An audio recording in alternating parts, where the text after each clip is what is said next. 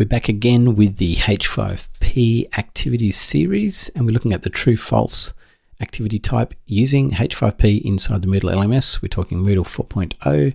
This is Chris Richter from ricochet.com.au. So let's jump in, see what the true-false activity looks like. Jump into true-false, and you'll see here all we have is a question with the options of either true or false. So we had the question, is the band Empire Between awesome? There's a link to it if you'd like to check that out, empirebetween.com/YouTube music. This is my music that I've written and recorded with my daughter, who also wrote the lyrics and melodies and sings on the recordings. It's a lot of fun. Go and have a listen to it. But of course the answer is true. All the person has to do, or the student has to do, is answer true or false to whatever the question is. Use the button that says check, and it will tell them if they got it correct, give them a result as well. Quite simple, easy to do, not complicated at all. Once they've answered it, that's it.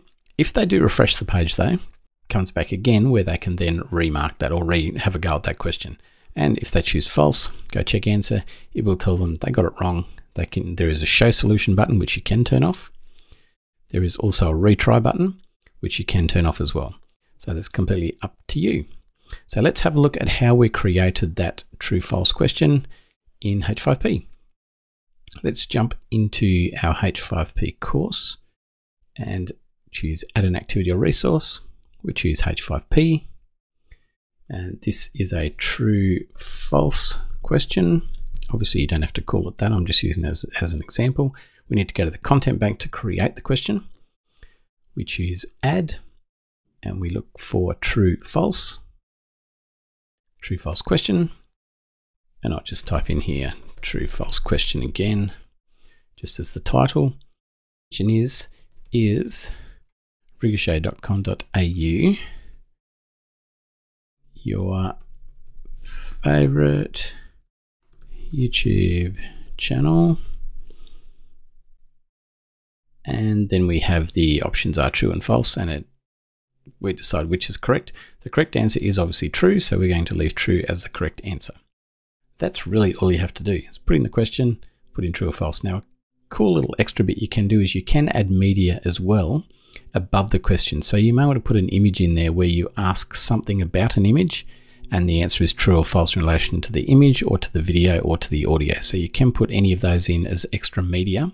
I won't do that this time, but that's all you have to do. If you choose image, you then choose add, put in an image, put in the alt text, and disable zooming if you need to. Otherwise you can leave zooming in.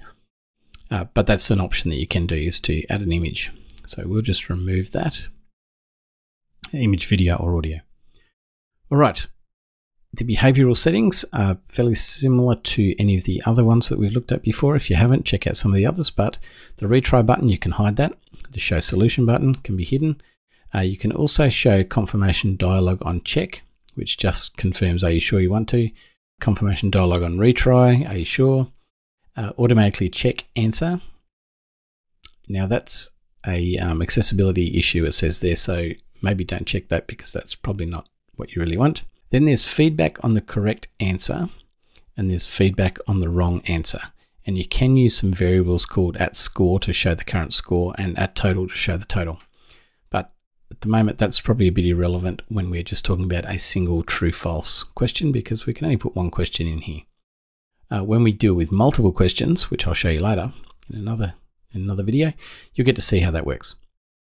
So we can still put the feedback though in here, where we can say something like that is the correct answer, or sorry, incorrect. Text overrides allows you to change any of the terminology that relates to the button. So instead of true, false, you could have yes, no, or you could have some other options. So it doesn't have to be true, false. It can be two opposite or two different answers where they choose which one it is they want out of those two options. So it's sort of like a multiple choice, but with true, false. You can change any of the other buttons too if you need to. Once you change it in one though, you probably need to change it in all of them. So, and then there's the information when they're finished. Are you sure you wish to finish? If they've given the option of complete. Okay, let's save and have a look at what it looks like. So is youtube.ricochet your favorite YouTube channel? And course, the correct answer is yes. Let's say no though and go check. And there it comes with sorry, incorrect. Then there's the show solution, retry. If you select true, go check again, they get a correct answer, and that's all correct. And that's all there is to creating that question type. Let's add that to our page. So close that window, close that tab, go back to our files in our H5P page, choose the content bank, and then we're going with our true false question, and it's the most recent one just here. We should have named them differently, shouldn't we? Save and display. And there's our question. Inside a Moodle activity, H5P activity, is https youtube.com/@Ricoshae, your favorite YouTube channel. And of course the answer is yes, check, and it says correct. Fantastic. That's all there is to it. Hope that's been helpful. My name is Chris Richter. I'll talk to you again soon, but don't forget, check out the courses in the description for this video. There's some great Moodle courses there that will be really helpful to you. I'll talk to you again in the next video.